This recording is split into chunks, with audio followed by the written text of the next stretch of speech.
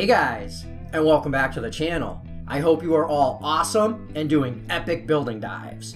But today, we're going to take a look at a product. I have a VIFLY Finder V2 smart battery-equipped buzzer. We're going to dive into this thing, and we're going to take it out of the box, and we're going to talk about the features, and then we're going to get into the stuff that I like about it, and the stuff that I don't like about it, and today we're just all about this buzzer. So what do you say we just get into it, we'll jump to the overhead, and we'll get this thing out of the box, and we'll see what it's all about. Alright, so as we get this guy open here, let's pop it right out. And so right immediately, as we remove this thing from the box, we're going to get into probably one of my favorite features of this thing, and it isn't the buzzer at all. And this is actually a little bit of a quick pro tip. I love when products come in these plastic boxes. They're reusable. You can use them to store all kinds of little different, odds and ends and whatever. Stash it somewhere, keep your parts together. These plastic boxes are awesome. So if you pick one of these up, save this box, put stuff in it, you won't be disappointed. Right here, I have a little bit of an example of how I use these things. And so this is the container from a flight controller, and look at it, I'm doing a 5-inch build here, and I've got it to separate standoffs and screws and stuff, and it keeps everything together. Again, the nice thing about these plastic containers is if I'm done, I can just close it up, I can put it aside, and nothing's getting lost. So already, as we get this thing out of the box, this thing levels up 1 point just simply because it came with this plastic box. I love these things. It's a small add-on, but I really think this says a lot when a company puts this kind of effort into their packaging, especially when you get something like this that you can reuse. And for us, I mean, just think about all the little parts and nuts and bolts and everything you have. Jam them in these things, and then you won't lose anything anymore. All right, enough rambling about the packaging. Let's get this thing open and we'll see exactly what's inside. So as we open it up, we're going to be greeted by the buzzer itself. Again, you can see everything is well packaged. Not only was it in that external brown box and the plastic enclosure, and now we have some bubble wrap, but also this was in another box when it was shipped to me. So I think it's pretty safe to say that this thing is going to be damage-free coming from China. I don't know exactly how you're going to receive yours because I've got these that have not come in the brown box, but still, whatever. Plastic box is awesome. Love it. So we have the buzzer itself. They give you a zip tie, and this is actually a halfway decent zip tie. These are reasonably strong, and you can use it to secure your buzzer. You also get the pigtail to be able to connect things up. And this guy is just going to pop right in the back side, just like that. And there you go. Now you're ready to solder this thing up. As we dig in here, looks like we've got some instructions. Instructions can certainly be helpful. And as we roll these out here, looks like we have a description of all the items that are on here. Control cable socket, disarm button, there is an LED on here, the buzzer itself, the LiPo battery, and also there is a charging status LED on this thing as well. They give you a diagram on how to wire up the buzzer, so they're going to show you a few different things here. I don't know how well this is going to translate when I actually put this on YouTube. Hopefully you guys can, get the gist of this anyway. They show you a few different things here. A couple different flight controllers, and you can actually wire this up to a PWM receiver as well. So if you have an airplane or maybe even an RC car, I know this isn't the norm for that type of activity, but you can put this in. I mean, I think you could really install this buzzer in just about anything that has a 5-volt pad, takes a battery, and you're worried about that battery ejecting on you. So yeah, here's the general connections, and that's about it for this side. On the other side, they give you some details on the operation, how to use it, how to activate it, how to alarm it manually, so on and so forth. I don't think we need to get into all that because we're going to talk about the functions on the buzzer itself as we go. And then we have some specifications. Some of these I think are important. We look at the size. This can help us determine if it's going to fit in our build. This guy is fairly small. And for all my US friends, in case you're ever wondering, 24 millimeters is approximately 1 inch. 1 inch is slightly larger than 24 millimeters, so use that as your ballpark. So 24, 1 inch, 13, pretty safe to say that that's about a ½ inch. And, you know, so that'll give you a good idea of the dimensions. Essentially, we're dealing with 1 inch by a ½ inch. This isn't the smallest battery-equipped buzzer on the market. There are others out there that are smaller. And it's also not the largest one. I think this guy fits right in the middle. But again, this one has features that some of the other ones don't, and we'll talk about that in a minute. You know, again, with the specs, 5 grams, so it's not too heavy. Super loud buzzer in it. It says 105 decibels. This is much louder than your standard buzzer that you're going to be putting in your drone, or probably pretty much anything else, as far as if you're getting a passive buzzer and, you know, soldering it up to that 5-volt pad and your buzzer minus. Average charge time here, about an hour and a half. 80 milliamp LiPo. That's funny, huh? 80 milliamp LiPo. But I mean, look at it. It's just a little tiny baby battery. Our input voltage, 4.5 to about 8.5 volts. That's nice to have a little bit of range, because not all regulators are going to come in at exactly their specific voltage. So, you know, it's good to have a little bit of fluff room in there to make sure that you don't fry it. You do have a couple of different alarm patterns here. One thing about this particular buzzer is there isn't any configuration as far as how it is going to beep like some of the other ones have. You kind of have to like push and hold and monkey with the buzzer. This doesn't have any of that. This just does its thing. So for the first 40 seconds after disconnecting power, you're going to have a low volume beep. After 40 seconds to 2 hours, it's going to beep at maximum volume every single 4 seconds. And it doesn't just do a single chirp. It's kind of like a little pattern of a chirp, which makes it much easier to hear and, of course, you know, find your drone when it's lost. After 2 hours, in order to try to preserve the battery, because, I mean, let's face it, if it's been out there for 2 hours and this thing is beeping and you can't find it, now you're probably in, like, major recovery mode. So after 2 hours, it's going to start beeping at every 10 seconds.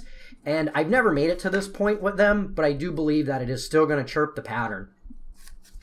While it is in alarm state, it is also going to flash this super bright LED on here. And I hope you guys can see it, you know, through the heat shrink and the overhead camera. And now this is on the internet and YouTube's horrible compression algorithm. But anyway, hopefully you can see the LED in there. If this buzzer gets triggered, it is also going to flash the LED. But there's more cool stuff about this. This has an onboard light sensor. So if it's nighttime, it's not going to chirp the buzzer anymore. It's going to put it into kind of like a standby mode where it's not chirping the buzzer, so it's not making a whole bunch of racket. That way, if you're stuck in a tree all night and you can't get it down, it's not going to annoy anybody. It's going to blink. I don't know. I'm sure there'll be that one person that'll get annoyed by the blinking because this thing's pretty bright. But I mean, otherwise, you know, it's going to quiet itself down for the nighttime, but you're still going to have that blink. And I really like this feature of the LED. I think it can be invaluable in certain circumstances, getting that flash of light.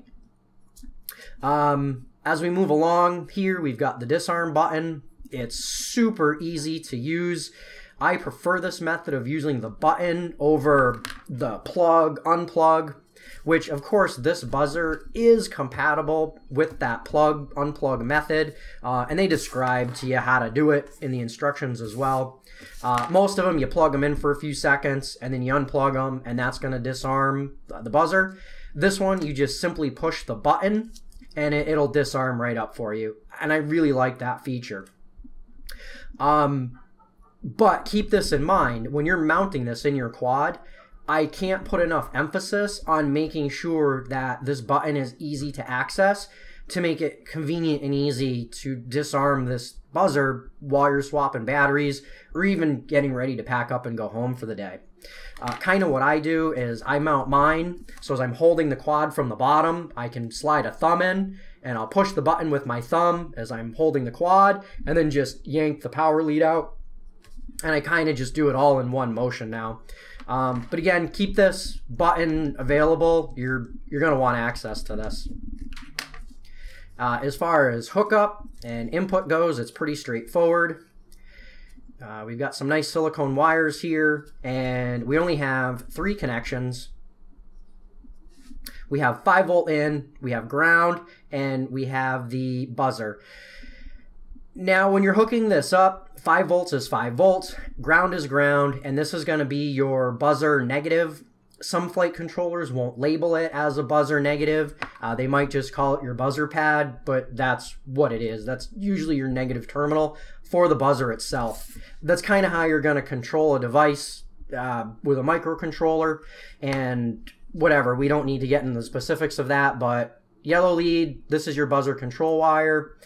This goes to your buzzer pad, buzzer negative pad, and this is how you're going to be able to activate this with a switch on your transmitter. You know, sometimes you end up kerplunked in a tree and you kind of know where it is. Battery's still plugged in. You're homing in on the location of where it is. Flip the switch on your transmitter, do a couple of beeps. Now you can find your quad super easy. Just walk right on over and, you know, pluck it out of the tree if you have to. I mean, even if you're like in a bush or tall grass or anything like that, this is a nice feature to still be able to use this as a standard buzzer. And again, with the 100 plus dB buzzer in here, this is going to be much louder than any other buzzer that you're going to connect to your drone. At least those standard passive buzzers anyway. I know there are some manufactured active buzzers and whatnot now, and they use the same buzzer unit, but whatever. You know, this is more encompassing. You get a lot more for your money with this. So I guess in a nutshell, that's the general features. The whole idea behind this is if your battery becomes disconnected, within a few seconds, the buzzer is going to start chirping. You're going to use this audible alarm to, you know, hopefully find your craft.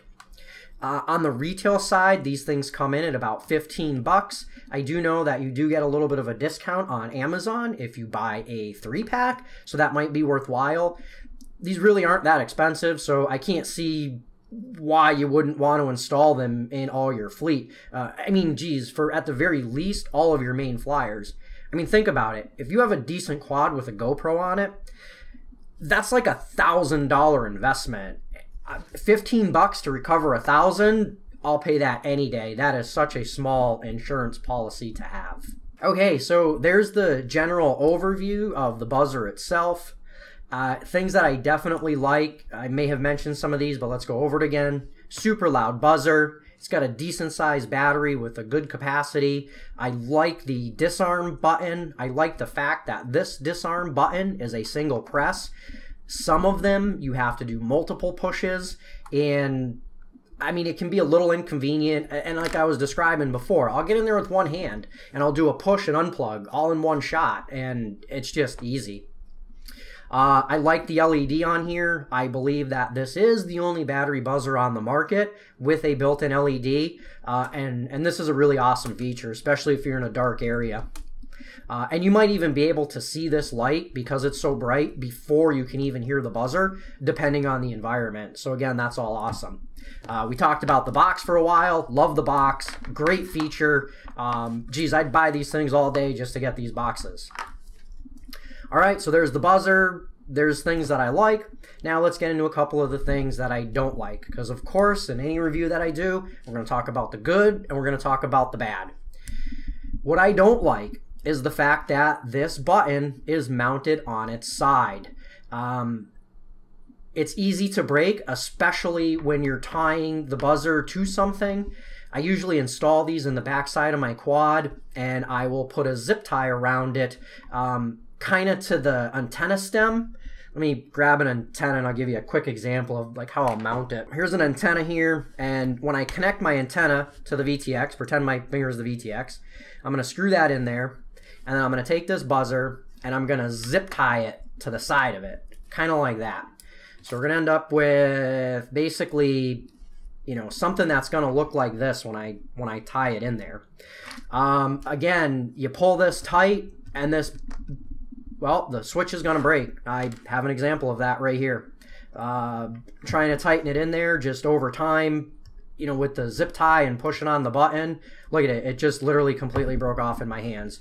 So that's what I don't like. I wish they did a flat mount button like this. Then you could put the zip tie on there much easier. And I don't mind like poking a hole in the heat shrink to be able to push that button if it's mounted in this orientation. Okay, the next thing is this plug. I hate plugs. I really hate plugs, especially on quadcopters. This comes loose way too easily. After a couple of cycles, there's nothing holding this in here anymore. I understand the advantage of implementing a plug like this, and that's to make it quick and easy to swap out the buzzer.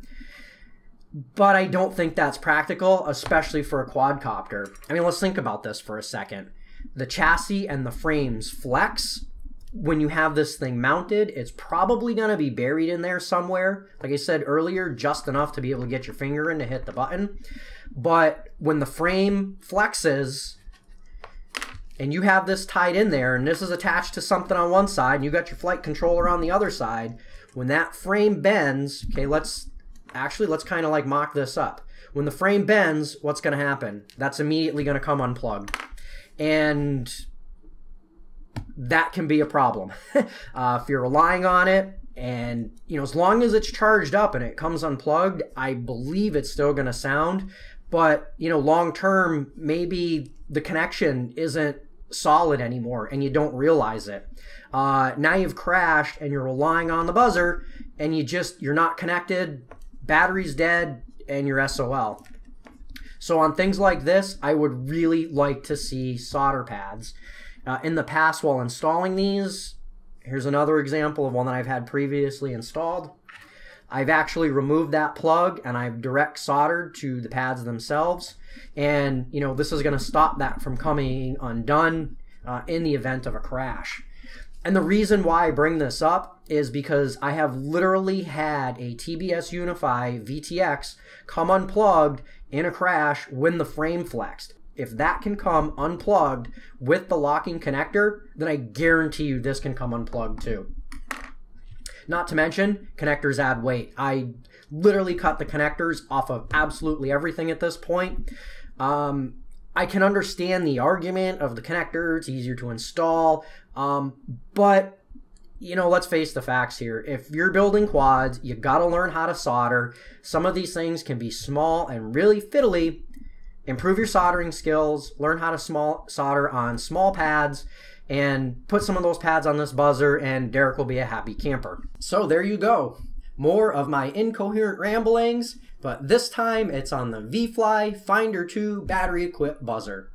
Overall, I think this is an awesome idea, and it's an awesome concept.